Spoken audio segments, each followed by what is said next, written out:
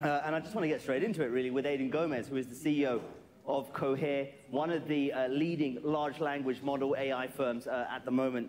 Aidan, just give us a very quick line about what exactly Cohere does.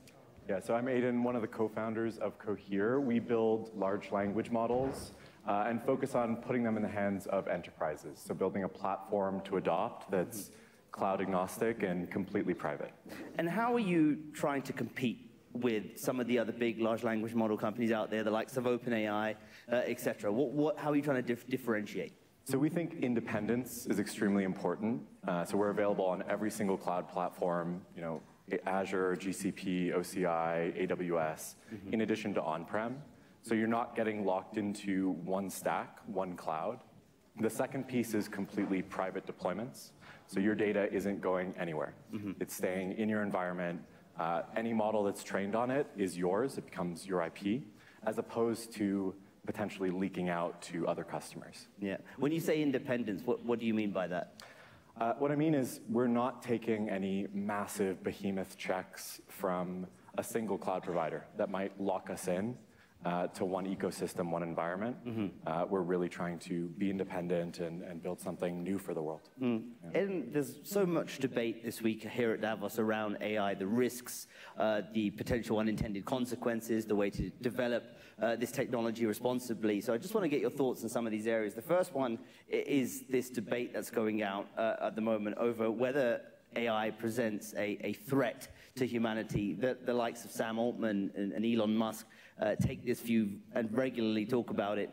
There's the other side that says, well, this is just completely overblown. I know you actually sent a memo around to the company recently talking about this idea of effective altruism, and you had some criticisms of that. Could you just sort of lay out your position in this debate, and whether there's more nuance to it than just, black and white? I think there is. I think maybe it's the boring take to take something in the middle. It's not going to wipe out humanity and Terminators and Skynet.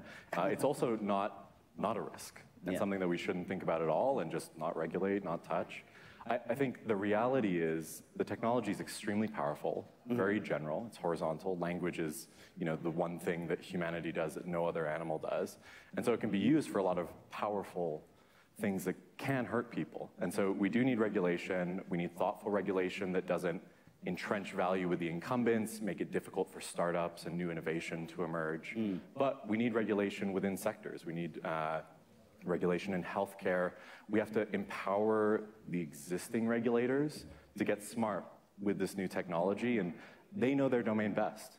We should be empowering them to think about what are the impacts of this technology in their specialized domain, as opposed to horizontal regulation, which says AI is bad, we should slow it down, we should stop, which I think is A, impossible to do, and B, actually really, really bad. AI holds the promise to alleviate productivity crises that we're facing, discover new drugs. We should really be pulling it, from the future forward, as opposed to trying to slow it down and push it out. So you think a better way to approach it is more sort of industry-specific regulation around the technology rather than some sort of AI law, basically? Yeah. I think it's almost impossible to effectively regulate a horizontal technology. You can't regulate the computer. You can regulate the computer's applications into particular domains. The same thing is true of a general technology like AI. With respect to the discourse and X-risk, this idea of existential risk from AI and how it's played out, I do think there's somewhat of a doomsday cult emerging, which is very swept up by stories of sci-fi. And it makes sense to me. I'm actually really empathetic to that position, because since before computers, before the internet, certainly before AI, we've been writing stories about our technology rising up and taking over us. And so it's deeply embedded in the cultural brainstem of humanity. And so it makes sense why people are scared of that. The default is fear. The default for anything new, anything powerful, anything general is fear. I think that narrative is starting to shift, even among my peers like Sam Altman you mentioned. If you listen to what he was saying this week, the narrative shifting is less about this is the end of the world. It's more about, actually, I think this is going pretty well. I think we're going to have a really good technology that people are going to love and that it's going to do a profound amount of good. Is there any, why do you think sort of people like Sam Altman and Elon Musk, for example, have been, as you called it, a doomsday call. Why do you think they've been sort of talking about existential threats for so long? These are people developing the technology itself. Is there another agenda to it?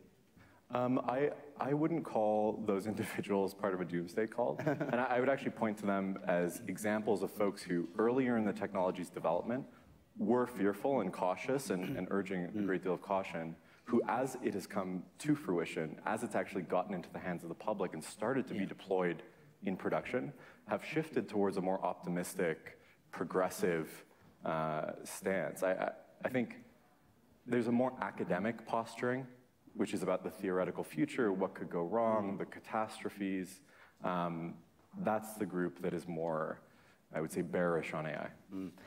I guess also when people talk about these existential risks, they're not talking about some of the large language models we have today. They're talking about this idea of artificial general intelligence, right? This idea of this better than human level AI.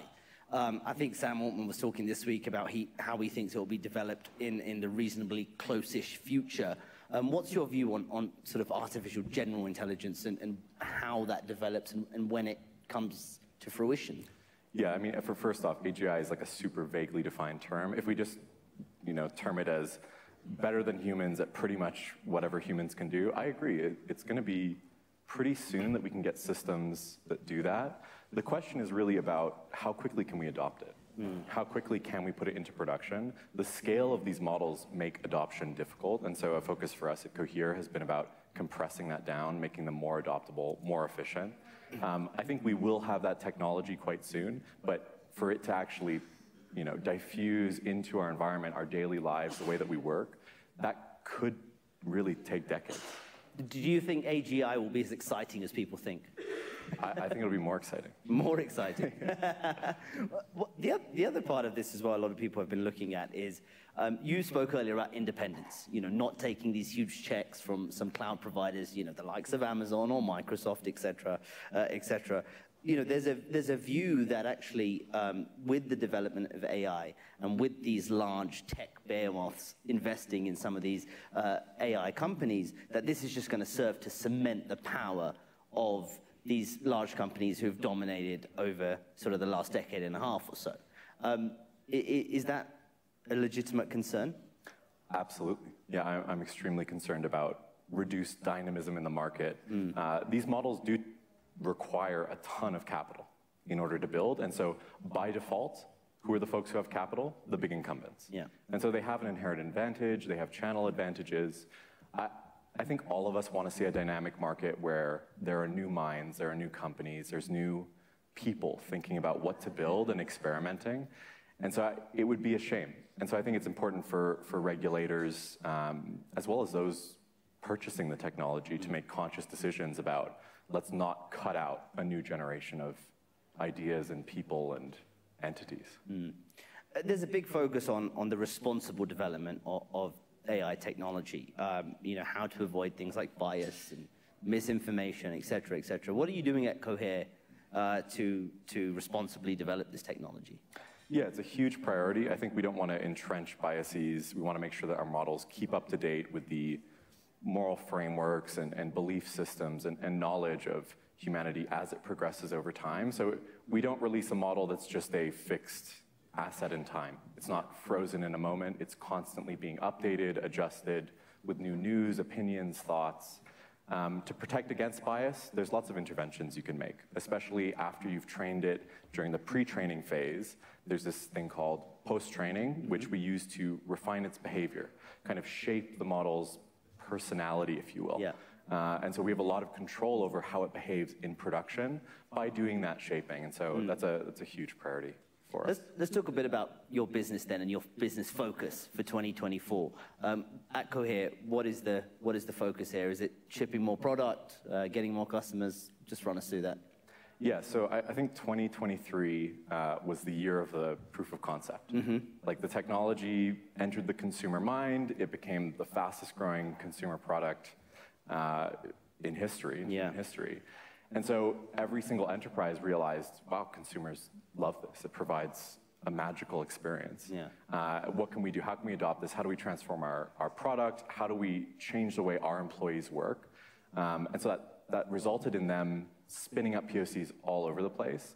Now, that's all transitioning into production. So they've built these POCs, they've been successful, and they're trying to build them into production. There are scaling challenges. It's easy to use a massive model when there's 5 people using the POC. Yeah. When you have 500 million people using it, it's a very different game, different economics. And so efficiency, making sure these things are scalable, robust, extremely low error, very reliable. Those are the pressures that come in now that we're actually going to hit production. Yeah. Like these are actually going to become parts of our day-to-day. Okay, so you're going to start, businesses are going to begin to use your products this year?